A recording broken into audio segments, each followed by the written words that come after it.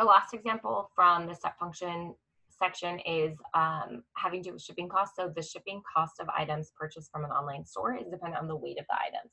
The table represents the shipping costs Y based on the weight X. They want us to graph the function, identify the domain and range of the function, and then the maximum and minimum values. So when they're giving us this information in a table, it's not a traditional input-output. So the weight of the items is the input, but notice that they're giving us a range of values. So they're saying X is greater than 0, but less than or equal to 2 pounds. And then it fits that way all the way across, where we have a less than on the left and a less than or equal to on the right. So what you need to remember is that when you see an inequality without the equal sign, that means that when you plot that point, you're using an open dot. When you see an inequality that has the equal to, you're plotting that point as a closed dot.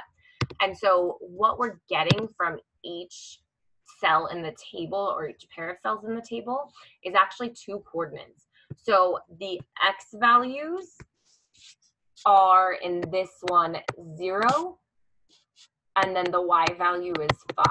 Okay, so that Y value is repeated for 2 different X values. Then we have a Y value of 2, an X value of 2, and a Y value of 5. So these 2 cells in the table are telling us to plot 2 different points, 0, 5, and 2, 5. Okay, so let's go ahead and do that. Again, looking at the inequality, 0, 5 is going to be open, 2, 5 is going to be included. Oh my goodness. Okay, so if I plot the point 0, 5, so if I essentially buy nothing, I'm not really paying $5, right? So if what I buy weighs nothing, they're not shipping me anything, I'm not really paying any money. But as soon as that weighs just a little bit, then I'm paying $5 for it up until an item that weighs 2 pounds. Okay. What the next cell is telling me is that an item that weighs just a little teeny bit over 2 pounds is going to cost $8, all the way up to something that weighs equal to 4 pounds. Okay, so I'm going to have at 2 pounds, I'm going to pay $8. I'm going to pay that amount. Oh, sorry. I'm paying $2. Sorry, I'm paying $5 when it weighs 2 pounds. And then once it weighs a little bit more than 2 pounds, I'm paying $8 up until it weighs exactly 4 pounds. Okay. The next cell in the table is telling me that something that weighs a little bit more than 4 pounds is going to cost $11. And everything up to 6 pounds is going to cost that same amount. So from 4 to 6, I'm going to have that line as well. And then finally, something that weighs a little bit more than 6 pounds is going to cost $14, all the way until something that weighs 8 pounds. Okay, so this is the graph of the shipping costs. So the domain is all of the possible X values that they gave us. So if we look at our graph from left to right, we can see that the first X value is technically at 0, but since it's open, that's not included.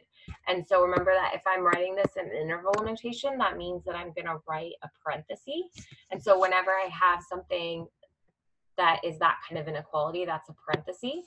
Okay, so my 0 has a parenthesis.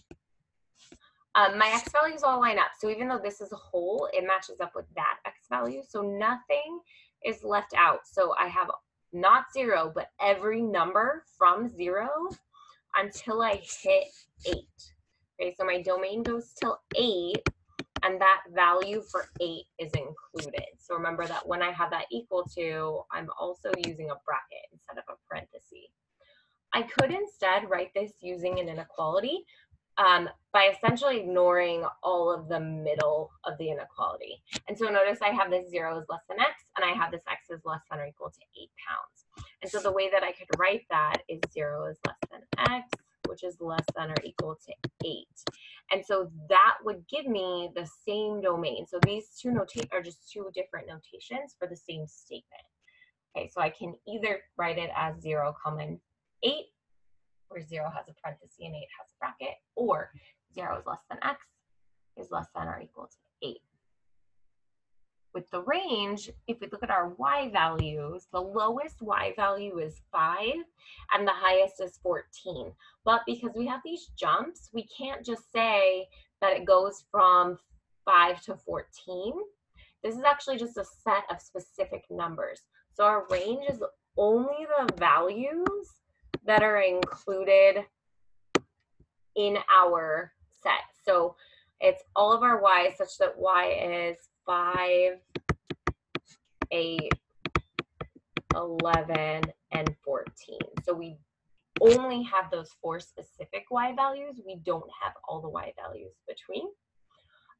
Finally, looking at our range, we can tell the max and the min. So the maximum is the biggest y value, which was 14, and the minimum was the smallest y value, which was our